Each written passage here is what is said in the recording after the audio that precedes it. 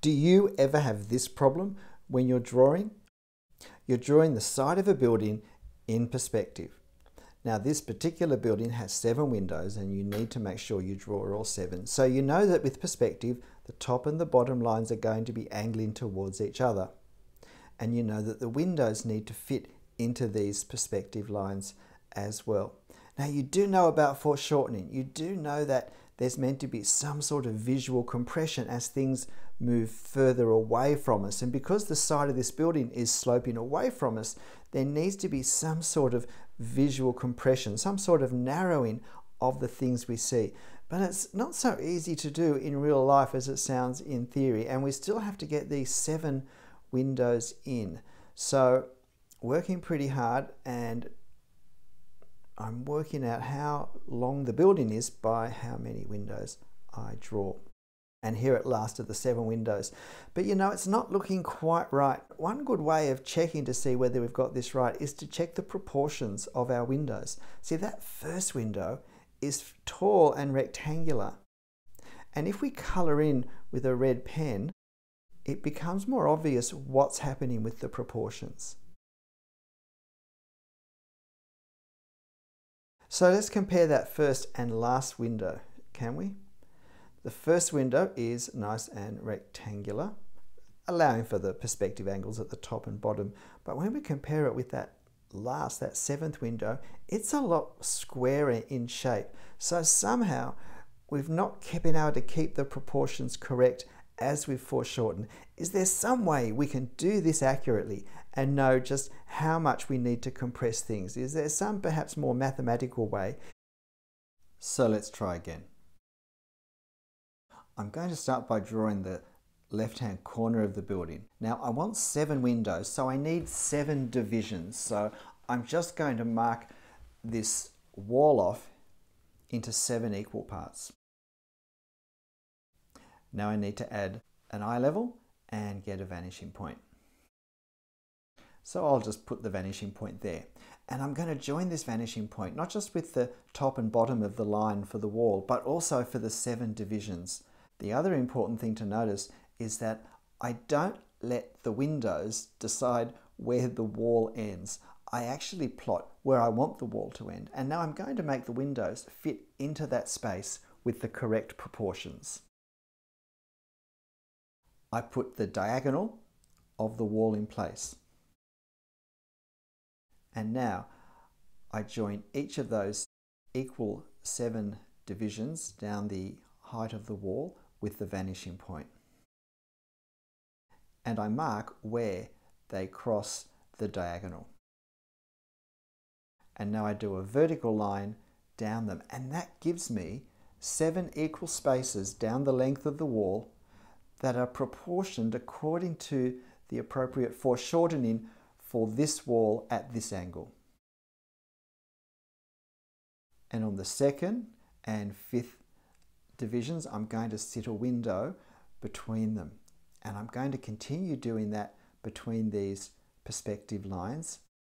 And because the lines are closer and closer, the windows will be narrower and narrower. And I'm also being careful that I make slightly less gap between the window and the pencil line, because it's not just the windows that become narrower, but the gaps between them become narrower as well. So now I have 7 windows, but this looks a lot more correct, doesn't it? And we add some red just to make it a little more emphasized. The foreshortening, the visual compression, the narrowing of things as they get further away, we can see that each window becomes narrower the further away it goes from us, and the gap between them gets narrower. And that's what we're after in foreshortening. So let's try a more extreme example just to show that it works for any angle. Now, of course, I don't need to divide this into 7 equal parts. It could be 4, it could be 12.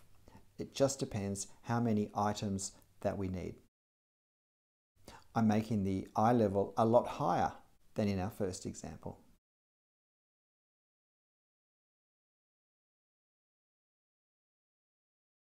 I put the diagonal line in and I mark where it crosses the line join in each of these 7 divisions with my vanishing point.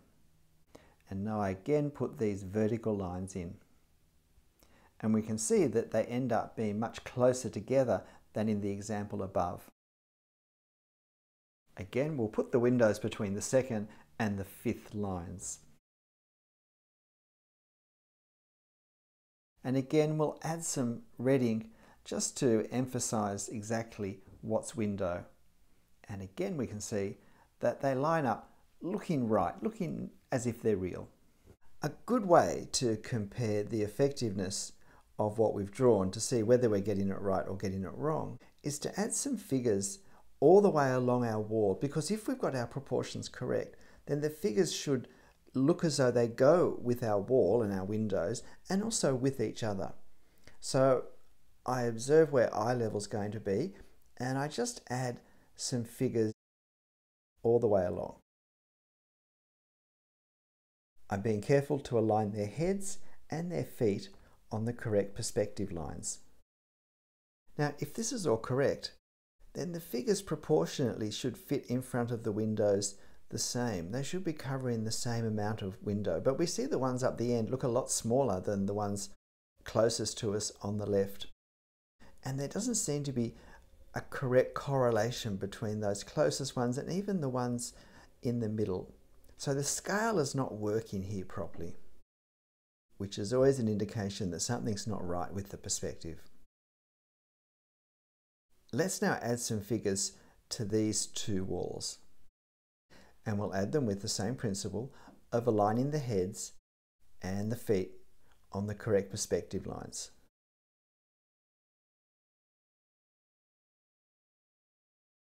It's much easier to keep these figures looking consistent with the scale of the wall.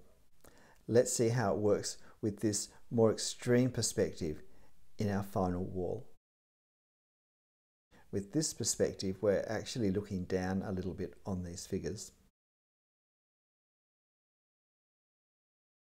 Again, it's much easier here to draw the figures so that there seems to be a consistent scale across the whole front of the wall, regardless of how far away from us it is. This is a sure indication that the perspective is pretty much spot on. But this isn't just a technique for putting windows into walls. It can be used for any repeated architectural element to ensure that the foreshortening, the visual compression as the wall moves or the building moves further away from us, is correct. So let me apply this same technique to spacing 7 columns correctly.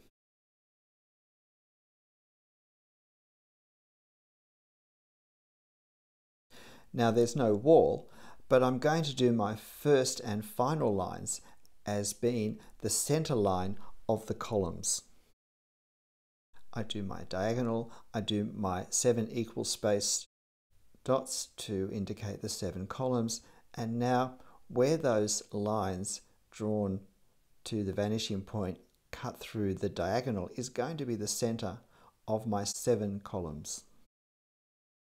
The important thing when drawing elements such as this is that we keep the proportions correct. And the biggest temptation is that we make the columns pretty much the same width as we go along. In fact, the columns have to get thinner and thinner as they get shorter and shorter so that the proportions stay correct. Otherwise, it will send a confusing message to our brains as to either what the building looks like or what the perspective angle truly is. And that's why drawings where the perspective isn't quite right end up looking a bit awkward, even when it's not clear why, because it's like we've got the patterns of 3 different sets of perspectives all incorporated into the one drawing. But we can see now that these columns are spaced rather nicely, and we can in fact imagine them in front of a building or wrapping around a building.